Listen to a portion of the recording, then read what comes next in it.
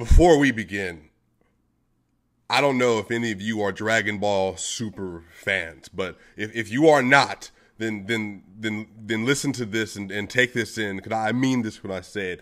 In Dragon Ball Super, when they're fighting with all the universes are on the line, if you lose the tournament, the universe that you live in gets destroyed. And at the end of the series, at the end of the iteration of Dragon Ball Z, we see is Goku, is Android 17, and it's Frieza versus Jiren.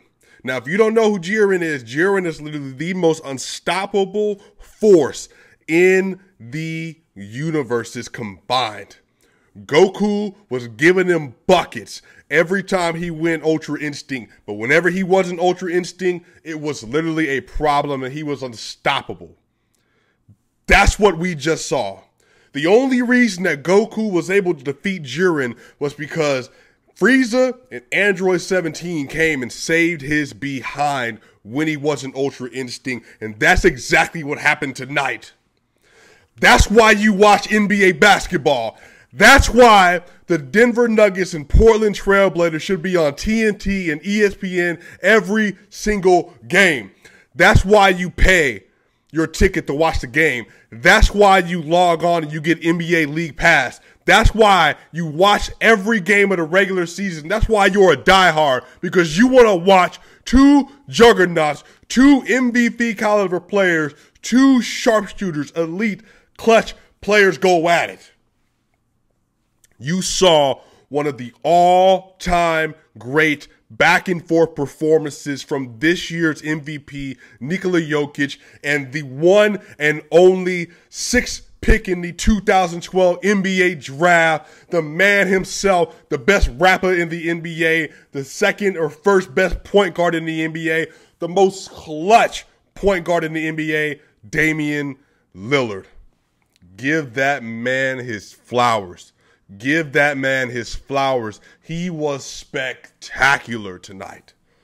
Damian Lillard was spectacular tonight. Absolutely absurd. He was absurd in the fourth quarter. He was absurd in the first overtime. He was absurd in the second overtime. Damian Lillard was hotter than the sun. And the only reason the Denver Nuggets did not lose that game is because Nikola Jokic went Ultra Instinct in overtime. Wasn't even just scoring. The pass that he made to Michael Porter Jr., remember, you do not double Nikola Jokic. You don't do it. This is the thing. Nurkic fouled himself out in the fourth quarter, changed the rest of the game. But so they didn't double team him. They finally decided to double team him in the second overtime. And what did he do? Cost him. Austin Rivers cost him. Michael Porter Jr. in the corner. Because that is the best passer, 6'10" or over in NBA history, and it's not close. Don't double Jokic. And this is the thing. Here's the thing you don't do. This is what Michael Malone did. You tested Damian Lillard. Let me test him and see if he's going to hit not one, not two, not three, but 4 clutch three-pointers to tie the game up or to give you a go-ahead lead. Dame was so hot he hit a backboard 35-foot three-point shot. Michael Malone, I've supported Michael Malone. You know I had him third on my Coach of the Year ballot. Michael Malone made one of the worst mistakes I've ever seen him make by not fouling Damian Lillard at the end of the fourth quarter, not fouling Damian Lillard at the end of the first overtime, just testing him. Step backs, turn around, step back, Shaq Harrison. Doesn't make any sense. The only reason the Denver Nuggets didn't lose that game is because Nikola Jokic was the MVP, and he controlled every single possession for the Denver Nuggets. And every time he didn't have the ball, it was a turnover. Austin Rivers, turnover. You have to trust your best players. You have to trust your legendary players. You have to give them an opportunity to win you the game, an opportunity to excel, an opportunity to do what they're supposed to do. Nikola Jokic and Damian Lillard has been a dogfight. It was a dogfight 2 years ago. It was a dogfight tonight. It was a dogfight between two of the top 7 best players in the NBA. Give both of them their flowers. Flowers. Now, we got to talk about it. That foul call on Damian Lillard on Austin Rivers was one of the worst calls I've ever seen in the NBA playoffs environment in my life. in my life. Austin Rivers has a hand on Damian Lillard. His hand grazes Damian. And so they call a shooting foul. They review it. So instead of just taking the foul away altogether, they take away the shooting foul, but they assess a common foul on the ground. And everybody's looking like, what are you talking about? How is this a foul? How is that a foul? It didn't make any sense. They didn't understand even when they were calling the game on NBA TV. To them, they made it a foul. But you search Twitter, it don't matter who it was. People that don't even like the Denver Nuggets, don't even like Jokic. Like, where is this? What is this? Ryan Blackburn, Adam Morris, Harrison Wynn, go up and down the list. HP Basketball, go up and down the list. Nobody thought it was a foul. It clearly wasn't a foul. Changed the game.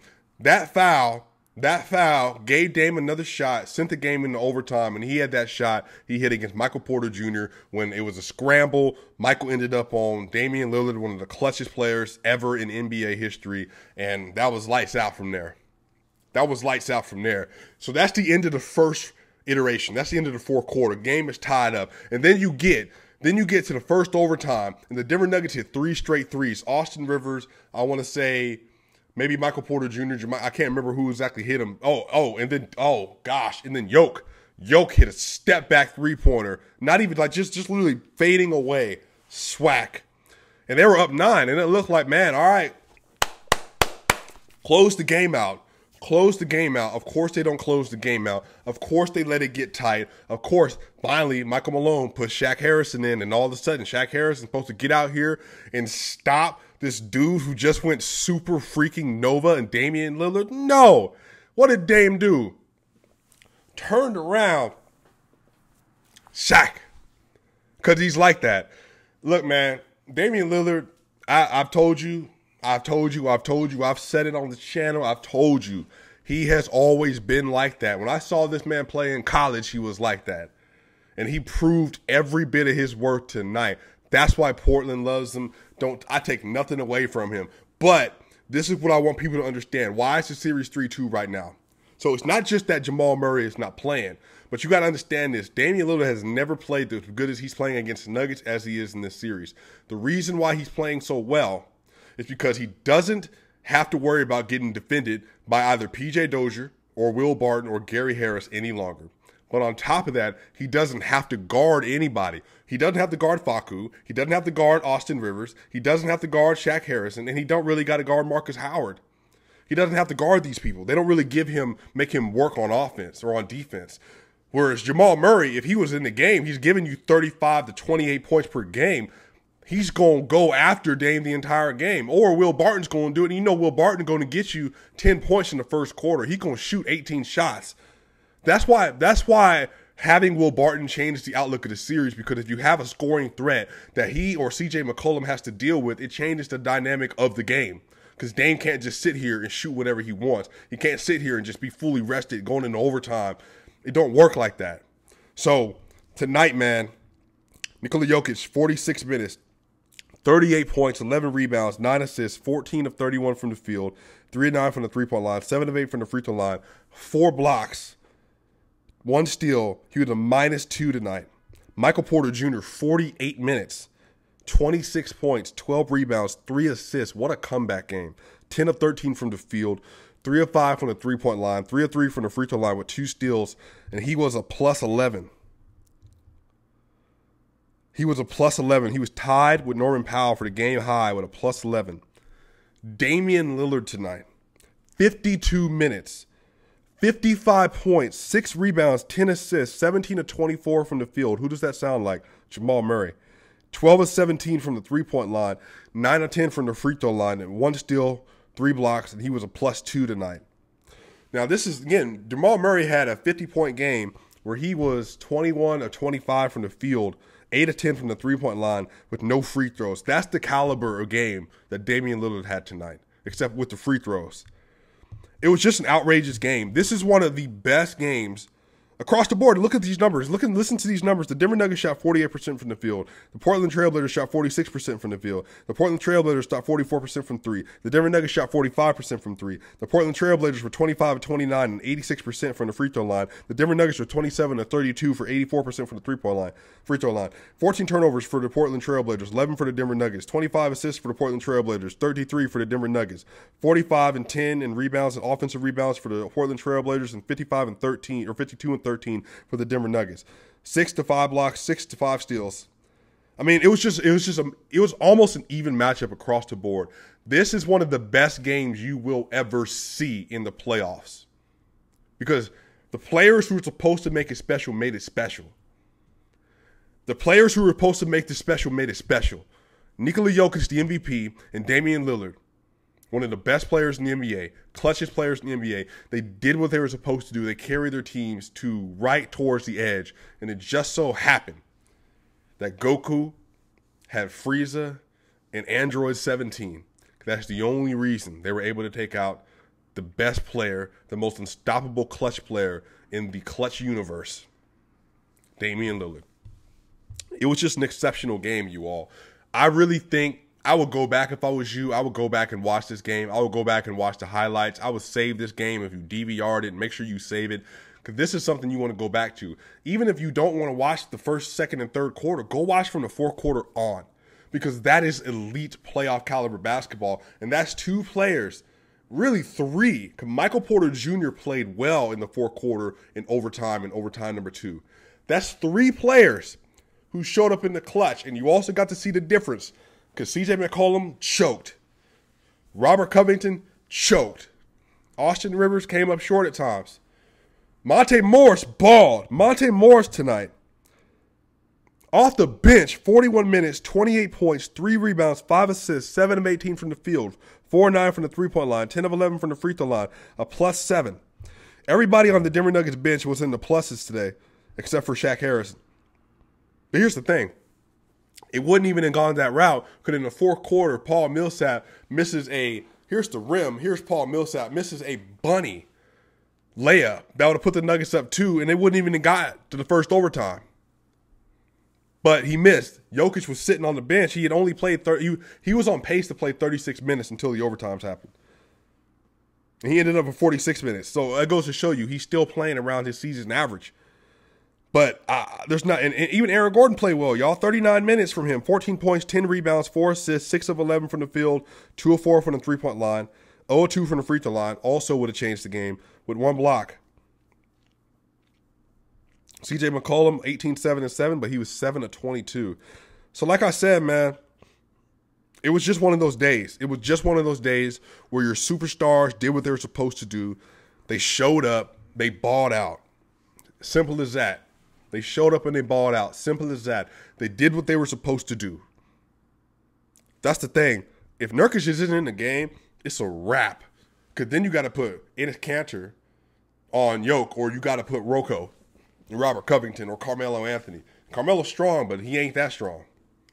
It was an outrageous game. I can't wait to read your comments. I need to tell me what you thought of the game. Let me know.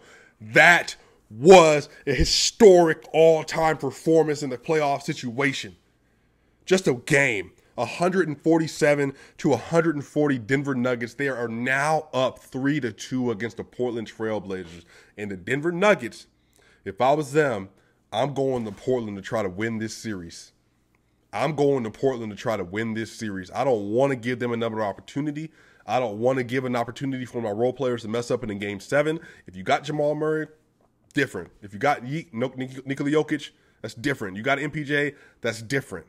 This ain't that kind of game, though, because you don't want Facundo Campazzo, Austin Rivers, Shaq Harrison, and Marcus Howard to be the deciding factors in a Game 7. You just don't. Monte Morris, he has 4. How many Game 7s does Monte Morris have under the belt? The Spurs, Portland, so 4, Utah, and the Clippers. He has 4. Jokic has 4. All these players that were on the Nuggets the last 2 years, they all got incredible playoff experience. But I'm trying to take the living daylights out of Portland. I'm trying to. That next game, Wait, hold on. Harrison Wynn put a quote out. Michael Malone said he didn't choose to foul Damian Lillard up 3 out of respect for Lillard. He also said he was worried about Lillard potentially converting a 4-point play. Which ain't a lie.